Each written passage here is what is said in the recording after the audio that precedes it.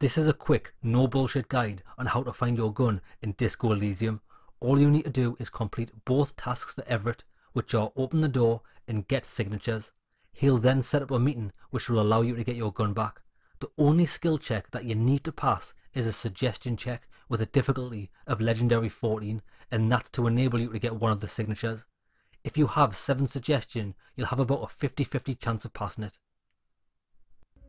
The first mission for Evart is to open a door. All you need to do is speak to Mananan, which is the worker sitting on the railing, and ask him for the key. Then go to the locked door near Kuno and the hanging body and open it.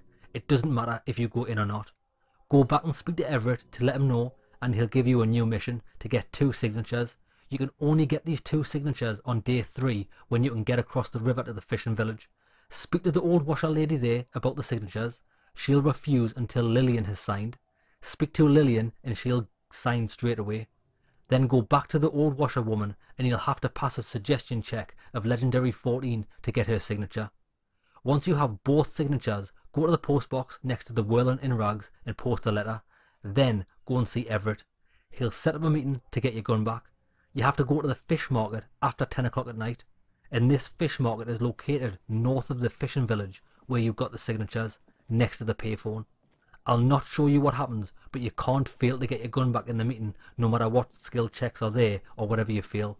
It's a guaranteed. If this no bullshit guide helped you out, then why not drop me a like and a sub, because that would really help me out. Cheers lads.